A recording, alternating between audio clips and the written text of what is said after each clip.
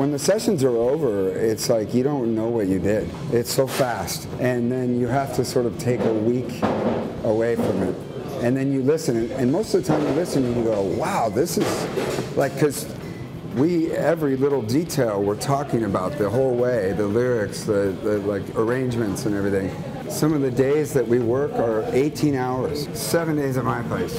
It's pretty brutal sometimes. One week record that I did that I think the week was a 120-hour week, like no sleep, you know?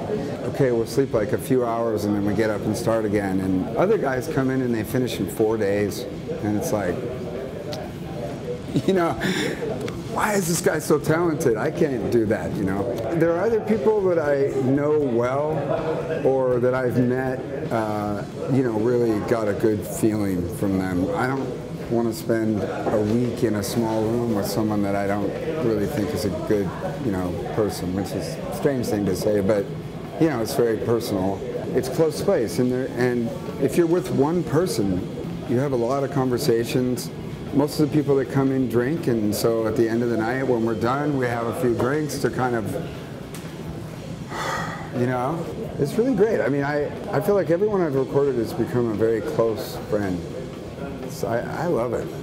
I have to really love the music that they make, and I have to think that I like the lyrics and enjoy their time, because there's no money. We do it for free, and then the records, I mean, you know, they sell a little bit, but it's the music industry. It's not.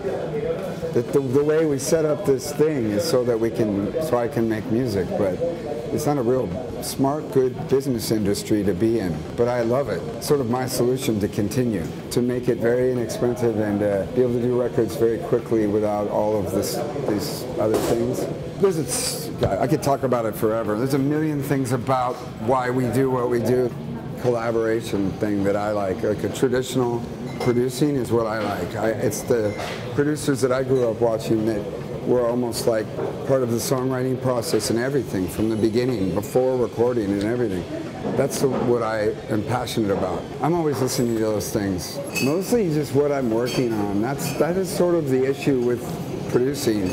I'm always in the middle of a record, so right now I'm in the middle of 4 records, and it was 5 to 6 just before the tour. I finished 2, because a lot of these one-week records, we record them and then they just sit until I have time between tours to listen to it. Sometimes overdubs, things like that I do, like maybe some keyboards or bass, tambourine, shaker, maraca, you know. This stuff happens later when I mix.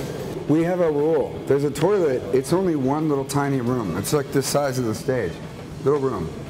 And I'm like here at the computer and the guy's like right here, and sometimes if they're really loud singers, it's terrible, right? I'm like, even through the headphones, like, ah! And I've had trumpet players. You don't want a trumpet player like within 20 feet. I've lost hearing, you know? So it's very personal, but there is a toilet.